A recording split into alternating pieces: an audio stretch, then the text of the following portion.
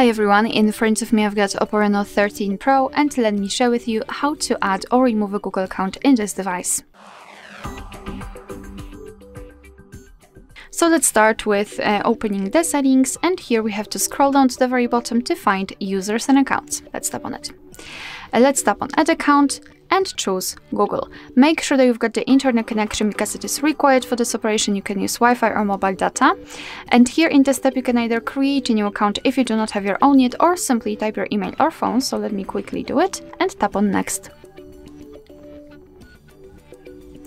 Right now we have to enter the password, so let me do this out of the screen.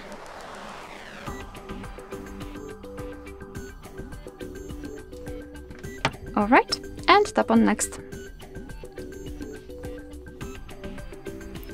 Here we have to decide who will be using this device, so just mark the option and tap on next.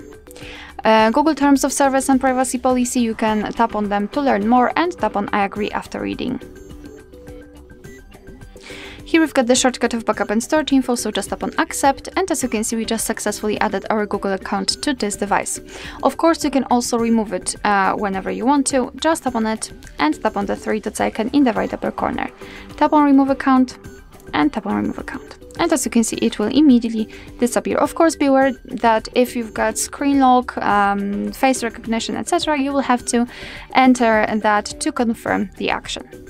Alright, so that will be all. Thank you so much for watching. Please hit the subscribe button and leave the thumbs up.